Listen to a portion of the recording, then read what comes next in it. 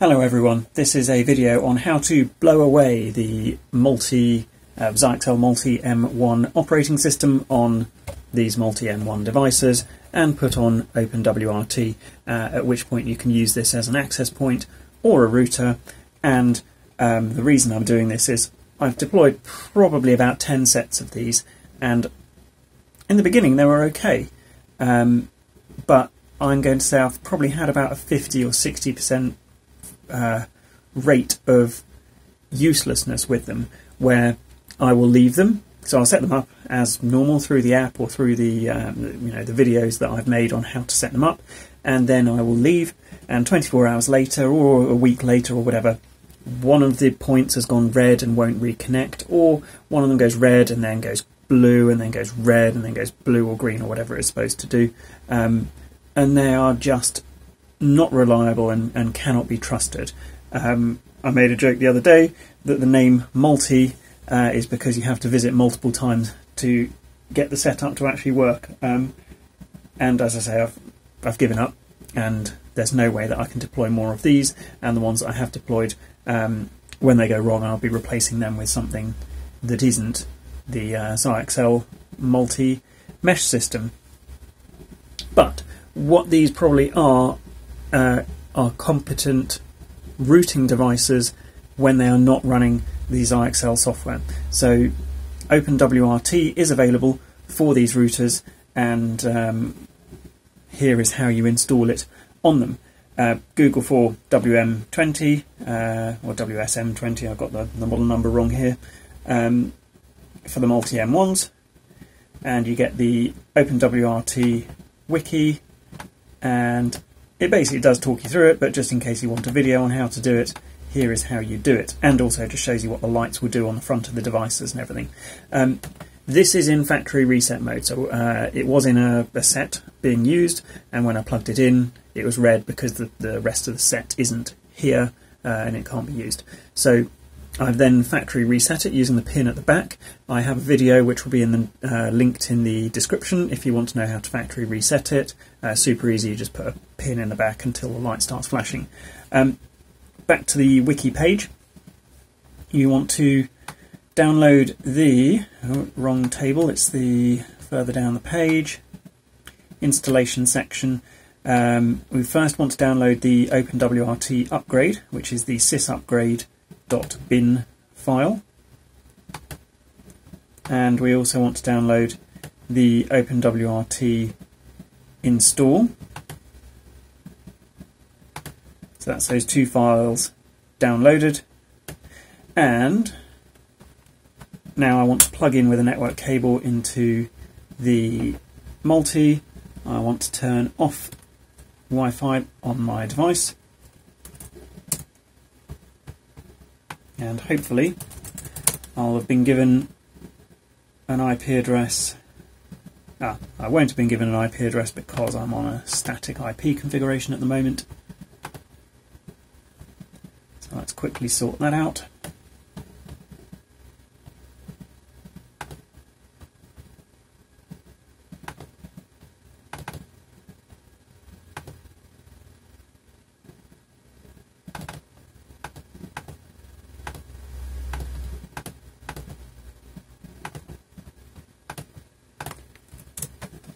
Yeah, there we go. I've been given an IP address by the Multi, and I should be able to visit that web page. But as per the instructions further down here, there's a specific page, hidden page you need to go to, called /GUI /hash /main /debug /firmware upgrade.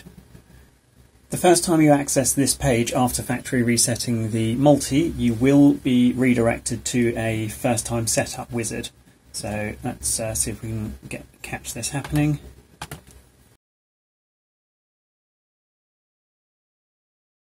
That is normal, and you just ignore it, close that page, and then load this page again.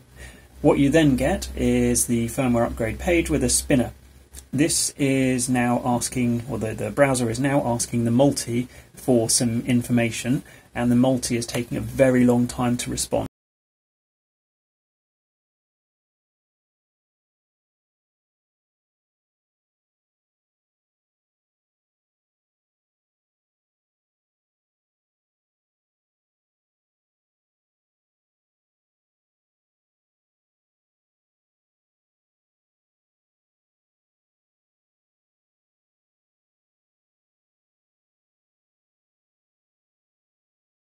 There we go. If you get that and you get a spinner, and if it takes even longer than that, that's actually quite normal. So just be aware that it does take a while to load this firmware upgrade page before you can then select any of the stuff on the page. So we need to click on the upload file box, go to the downloads folder, and the first file we want to upload is the smaller of the two files called initramfs kernel.bin. So I've pressed on that. It says, do you want to confirm uploading the file? I shall press OK.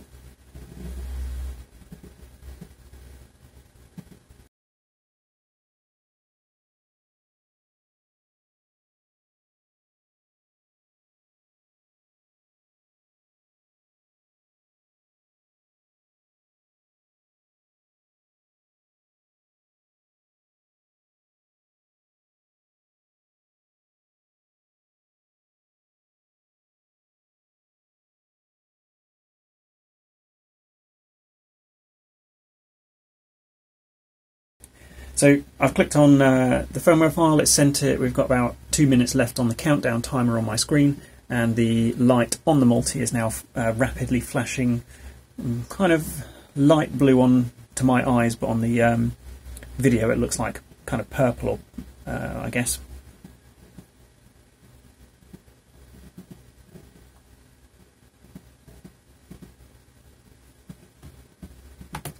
And at this point, it's definitely not responding to pings.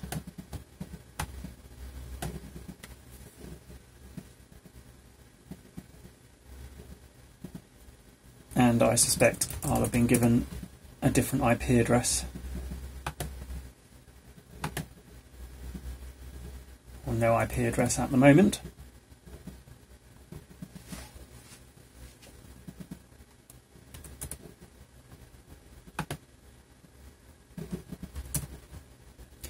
This light's now gone solid, kind of white as far as I can tell. Let me, yes, it's solid white, but again on the video it looks more purpley, but it's solid white. I do now finally have an IP address of 192.168.1.184 and a default gateway of 1.1, which will now be the router running the upgrade image. So 192.168.1.1, and we have OpenWRT, but be aware that this is not how you want to leave it, because it's probably not going to save settings. It doesn't have the partitions set up on its storage and other things. So we need to log in with root and the password root, and in fact it even warns you here that it's running in recovery mode, settings will be lost, etc. So we now need to go to the firmware upgrade option and scroll down, flash new firmware image, and at this point we go to browse and we select the larger of the two files, which is called squashfs sysupgrade.bin, and then upload. That's sent the file to the multi. We do not want to keep settings and retain the current configuration, because there's no configuration there, and just in case that initial image has some weird settings in it, we don't want to keep those. And continue. It's now blinking red, and we'll reboot into the final version of the operating system.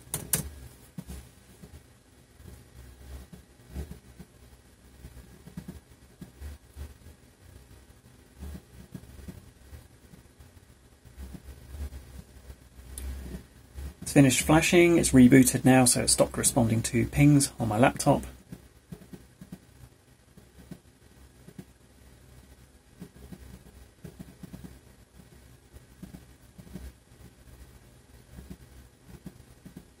Rapidly blinking white, which, as I say, on the video looks like purple.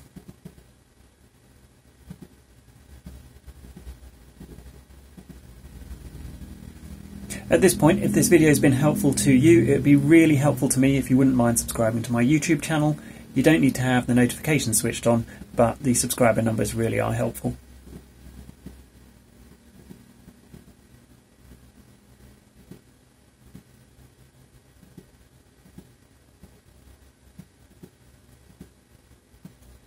Right, at this point I will plug in the WAN port, because we're running a sensible operating system.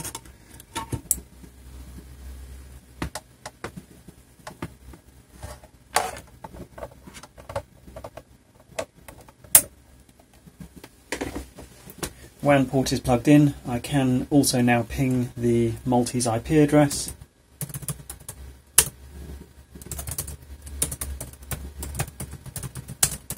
And I can also ping the internet by default. If you've got a PPPoE ISP or whatever, then you would need to configure that within the admin interface. So let's log in again, root and root.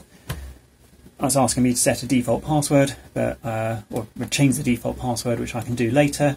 And network and interfaces, this is where we would change the WAN settings, so I'm just on DHCP.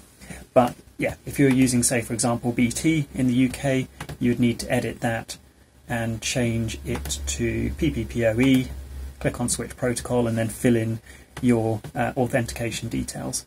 For wireless settings, go to Network and then Wireless. What you have in here is the physical layer of the 2.4 GHz and the 5 GHz, and then the virtual layer. So you can have multiple SSIDs. This is the first SSID on the 2.4 GHz, and this is the second SSID on the 5 GHz. You would click on Edit and fill in your SSID down here, and under Security, the kind of encryption or password that you would like, and then click on Save, and then you would then enable that, and that would enable just the 2.4. You'd also need to make that exact same change or edit in the 5 GHz section as well, especially making note if you want to keep the same SSID for 2.4 and 5 GHz, or whether you wanted separate SSIDs so you knew which one you were connecting to. And then once you've made those changes, you'd then need to click on Enable there to start that. The other thing you may wish to enable is under Network, Firewall, scroll down and tick Software Flow Offloading, and probably tick Hardware Flow Offloading.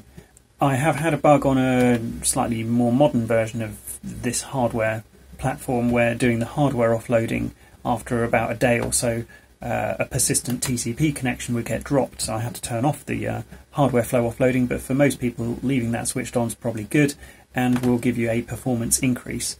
As I say, you do want to enable that because it will keep the CPU use on the router low and give you quicker speeds as well. Yeah, just enabling software offloading makes a massive difference. And there we go, that's basically how to install OpenWRT on this Zyxel Multy M1 device.